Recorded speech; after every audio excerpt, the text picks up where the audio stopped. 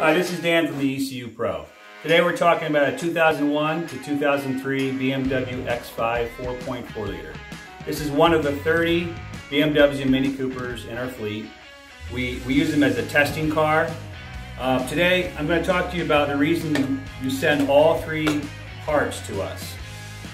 As soon as we get them in the mail, we install them in an actual car and test it.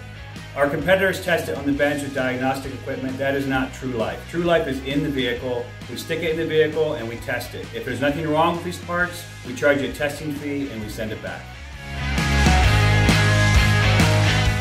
Okay, the three components you need to send in are the DME, the EWS, and one key.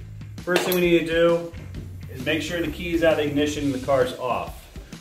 Then you go in this section of the engine compartment to remove the DME. This black shroud will be over it. Take 4 screws, take it off. You'll see the DME in this white box. It will be the one with the black plugs. The blue plugs, transmission, just leave it alone. We want the one with the black one. And now I'll show you how to remove the EWS. The EWS will look like this.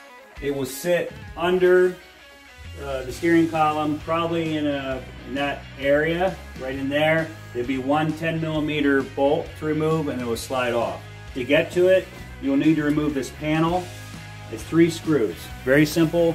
You take it down and the EWS will be sitting there. This is it in this car, but it sits up, tucked under there with a bolt.